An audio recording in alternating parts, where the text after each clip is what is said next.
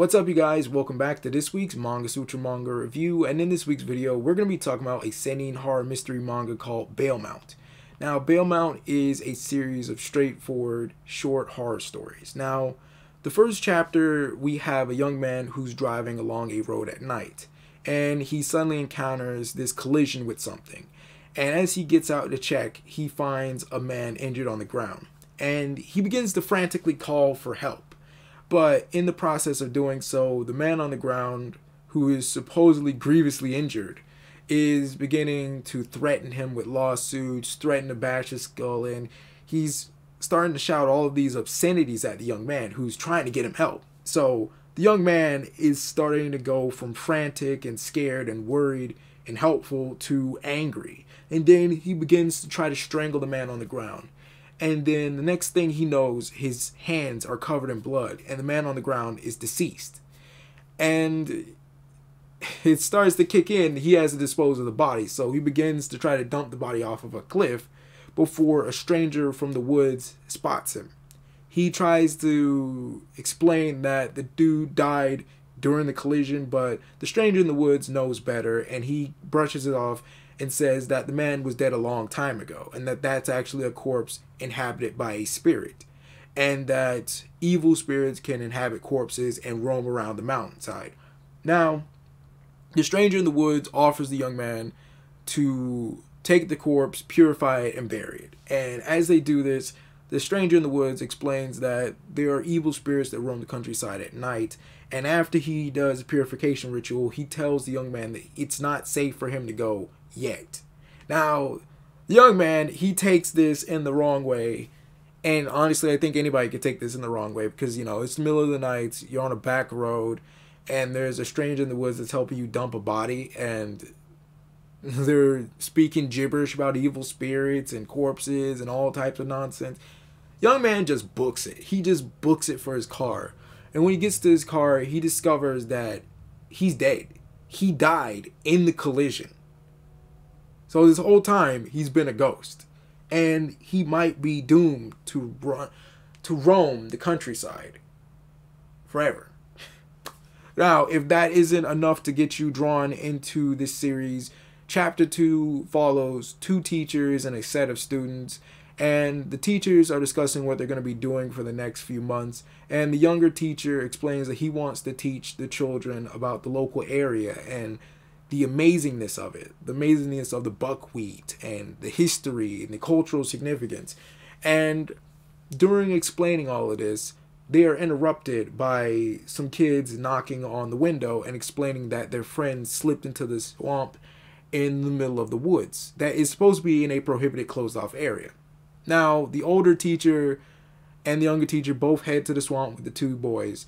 And the older teacher has this rock and this rope, and he throws it in there to test how deep the swamp is. But it goes from 5 meters to 15 meters. And the young teacher, he's smart. He's like, there's no logical way that it is over 15 meters deep. He said it's not even probably 5 meters deep.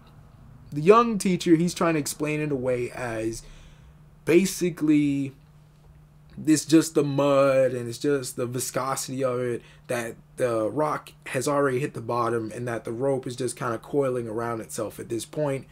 But, you know, as it starts to get deeper and deeper, the teacher begins to question. And that's when the kid that supposedly fell into the mud or fell into the swamp actually reappears, and he says, I didn't fall into the swamp. Those two boys did. And the older teacher was like, well, those two boys were here. They told us to come and get you. So are you sure you saw what you saw? And the young kid was like, I saw what I saw. And the older teacher was still kind of skeptical about it. But the older teacher took the kid and the younger teacher, and they all left. But it was supposedly closed off after that. The older teacher told him this is now closed off. The kid's father explained to the kid why it's a dangerous area. Back then, during the Edo period, there used to be population control where kids were killed and dumped into that swamp. And basically, the young teacher, being the scientific skeptic that he is, he basically comes back with his own professional weight and his own nylon thread, and he throws it into the swamp. But in the process of doing so, he clumsily falls into the swamp himself, and he finds himself unable to get out, and he's calling for help. And then he starts to spot two children as well in the swamp, struggling as he is, and they're moving towards him, crying for help. And he's trying to calm them down, but what becomes 2 kids turns into 4. What becomes 4 turns into 6, and it becomes a dozen. Then it becomes 2 dozen, until he's surrounded by kids who are also drowning in the swamp, who are calling for help, and they're all moving towards him. Now, the chapter ends with 2 kids in the prohibited area who found another bottomless swamp. And we see that it's the young teacher's corpse, but heavily decayed from the bottom up. Now, he has flesh everywhere. It seems like he's like relatively, freshly dead, but the flesh is all gone down his arms. The flesh is all gone down his torso, like everything. And it makes me wonder if those kids were evil spirits and they just consumed his corpse, or whether it was just decomposition just kicking in that part of his body.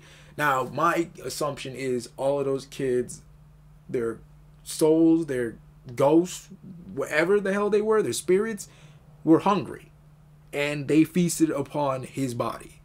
Now, my theory as well is that the 2 kids that headed to the teachers and asked them to come into the swamp, those were also ghosts. Those were also evil spirits.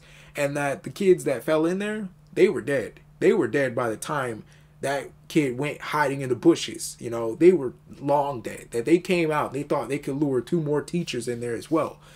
But it's pretty dark. It's pretty dark, but I like how simple it is. It's very straightforward. The stories have a lot of variety to it, and it's almost like there is some deeper lesson to it. Just kind of respect the folklore of an area. Respect the legends. Don't try to push too much or too hard into it. Because the teacher, as he was drowning, he realized that his line and the weight had finally broke, and it fell into the swamp with him. And the thing was, the rope had reached its limit. 200 meters. The swamp he fell into was over 200 meters deep and still going. And it was only at that point he kind of just lost his mind at how deep it was. And he knew just how fucked he was.